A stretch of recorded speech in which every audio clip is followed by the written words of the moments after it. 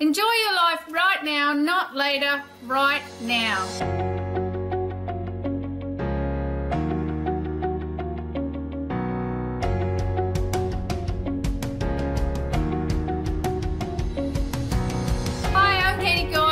And I'm Dietless Living. I recently did a poll about what people think is work-life balance. And these are some of the answers that I got. Spending time with friends and having coffee, spending more time with their pets, being out in nature, living a life of contribution, being more creative, helping with the environment, traveling and seeing the places that they want to see, having more hugs in their day, having time to prepare meals and food that they enjoy, time at home, listening to music, spending time with the grandkids, reaching their goals, freedom to do whatever they want to do, being able to plan their day, having time with their children, with their spouse, like more date nights, doing what they love, free time to create and influence, and overcoming fears. And then I asked, well, what's stopping you from achieving the work-life balance that you'd like?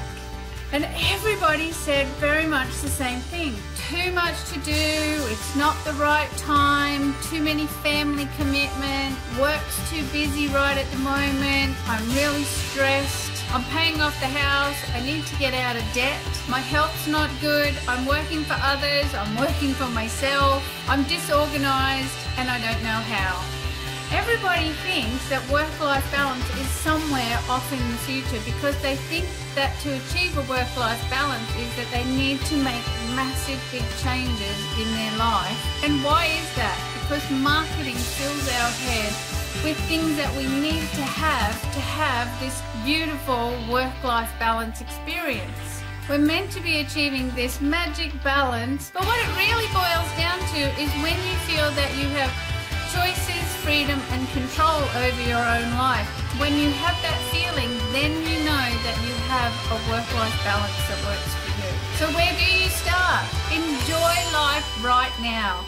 Not later, not in the future, not next week, not next month, not next year, but right here, right now. This is the only moment that you have, and this is the moment to enjoy life. There is a constant conversation going on inside your head that kind of casts a spell over you. It's called the trance of disempowerment. The trance of disempowerment is just that constant commentary that's going on in your mind as you move through your day, the people that you interact with, and the places that you have to go. That constant commentary is one-sided. It embellishes the facts and it leaves you feeling and thinking that you don't have any choices, freedom or control over your own life. So what do you do about the constant commentary that's in your head? Pay attention to the thoughts you have when you wake up, the thoughts you have as you move through your day, the conversations that you have with yourself and with the people that you interact with, your language and choice of words. You might not be able to change what's happening, but you can change what you're feeling. I'm sure that's not the first time you've ever heard it, and it is actually a bit of a sticky point because you go, I can't change the way I'm feeling. But you can.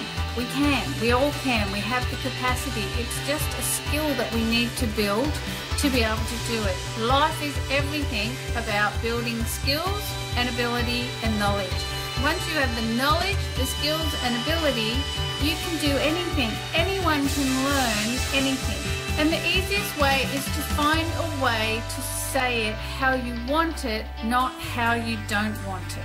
Every word you say paints a picture in your mind, so be careful of the words that you're using because you want to paint a picture that leaves you feeling powerful and in control. It's all the same thing. We always say, this is a nightmare, I'm so stressed, this stuff is killing me, I don't know what to do about my kids, I don't know what to do about my partner, I'm lonely, la la la la la. We say the same stuff, but isn't it nicer? Don't you feel better when you can say, it's alright, I'm in control of my life, I have choices, freedom and control over how I feel, and I'm choosing to feel in control. I'm choosing to feel that I have choices, and I'm choosing to feel that I am a resourceful person, and I'm choosing to feel that life is always going to be like this. It's up, it's down, it's left, it's right, it's, you know, sideways, it's upsy-daisy, topsy-wavy. That's not really a word. So tell me in the comments below what you can do this week to improve your work-life balance and how you're going to take charge of the words that you say to yourself. I'm Katie Gordon, I'm Dietless Living. Please click on this little red subscribe button and I'll see you in the next video. Bye for now.